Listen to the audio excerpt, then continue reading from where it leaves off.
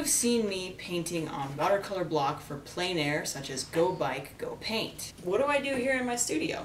As you can see, I have definitely used this foam board. All of these shiny bits here are from me taping it. So I don't recommend taping on a foam board, but I do recommend stapling. And this is the way that I have been doing it since I was 12, because I believe I did about 1 year study in drawing and then we got into painting. Using the foam board and staple method, I have made pieces such as this. By the way, this was back in 2003. When it comes to paper that is 300 pounds or above, using tape is totally fine. But if you're going to be using paper that's 150 pounds, then that's where I really recommend using the staple on foam board method. It's the easiest way. I do intend to prove that it's not just because I've been doing it a long time. So I'm not going to be the one to do this. My daughter will. Welcome back to Paintings. Welcome back to Paintings by Khalifi.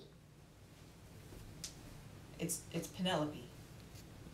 Me. Now you've been wanting to make videos with me for a long time, haven't you? Yes. My original intent was to keep my kids completely off of my YouTube channel. It's kind of impossible to get around that, as you've probably already seen them in a few of my videos, just making little cameos here and there. And Calliope is very interested in art, just as I was when I was younger.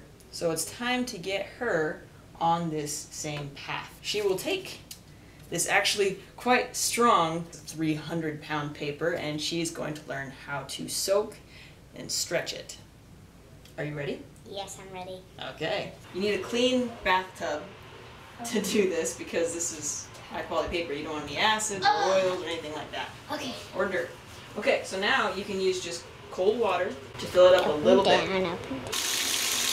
You've got a good amount in there, not too much. So go ahead and put that in the water. You don't want to drop it in, you just want to put it in and then kind of force it down a little bit because that's some tough paper. Well, not all the way down. Put it down a little bit so that it gets water on top of it. Now we're going to leave it there for 10 minutes. Okay, so you take this in there when it's time to retrieve the paper. You're going to pick the paper up and you're going to let it drip dry as much as possible and lay it flat here. Smooth it out, go from the middle out. It stretches the paper. It's already kind of gotten relaxed because it's soaked up all that water, and you can stretch it. You don't want to rub it super hard because then you're going to shred the paper. Okay. But you do want to spread it. You're going to take the stapler, you're going to take it to the edge and just a little bit in. Okay, you're going to smash it down. Bang! And you're going to put a staple in. You can see all these holes right here. Mm-hmm. That's where I have smashed in paper.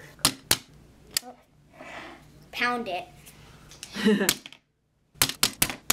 It's just like fun in a kind of like pounding way that kind of hurts your fist sometimes. Nope. Hiya! Force! You know, it's like, yeah. You have to force that. The force of a woman. Yes. Nice. Oops, that one didn't work so well. I thought it was a good one. Me too. There you go. I'm getting tough. Hiya! Why don't you tell me what you thought about that whole process? Fun smashing. It was fun in a kind of like hurtful way. I do remember this kind of being a little hard on that part of the hand too. This is how you mitigate how much your paper is going to buckle. It's still going to happen, I found, with 150-pound paper. You're still going to get that buckling and that wave. Can I have that spot actually? Overall, it's going to come out really well. I don't know what happened to my painting, but the painting that I did in 2003 did flatten out pretty well. I'm going to let Khalifi paint on the paper that she has just stretched while it is still wet. We'll see if that makes it too fragile in the end, but seeing as how this is not 150-pound paper, but better paper than that, I have a feeling that it's going to be okay. When I was my daughter's age, I didn't have access to watercolor paper. I don't remember doing anything other than pencil sketches and crayon coloring for a long time. One day I found poster board and cheap watercolors in the house. Since I didn't know any better, I thought that it could work. The struggle was insane, but I did manage to create a poor-looking deer in a meadow. My mom came over to see what I was doing and was fairly impressed. Apparently, she had taken a few watercolor classes as a creative outlet a few years before, so she knew how difficult they are. She also knew that shiny poster board would be even worse. So she asked if I wanted to take art lessons. I didn't know I could do that outside of school, but it was exactly what I wanted. And my answer was an immediate yes. I had so much time drawing on my own before starting lessons. I don't want to deprive my daughter of that. So I held back as much as I could while she painted. My teacher, Joyce, also tried to hold back and only instruct when absolutely necessary.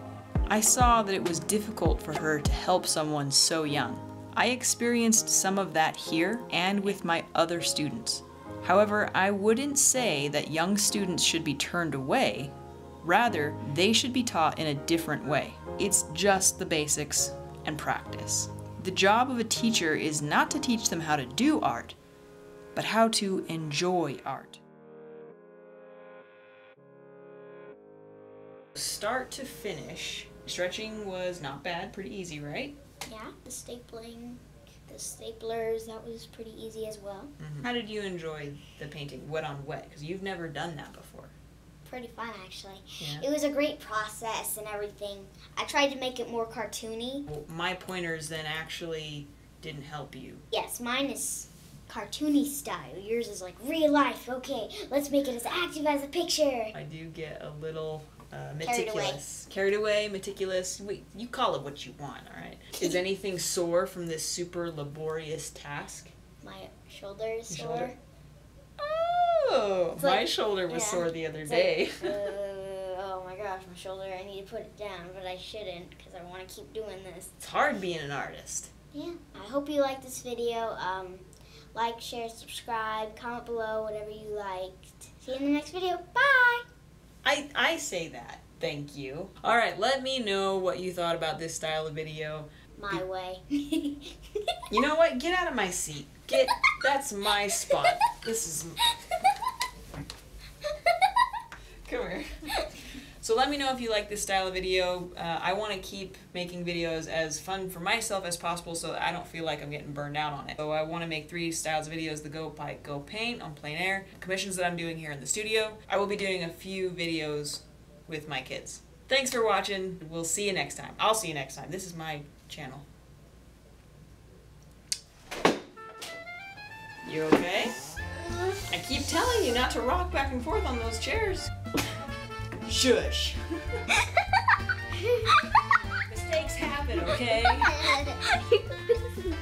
I trip over my words. Words are hard. Okay. Shh. It's hot in this studio. I can sweat it out while I paint. I don't mind. What do you think our viewers should do? My viewers.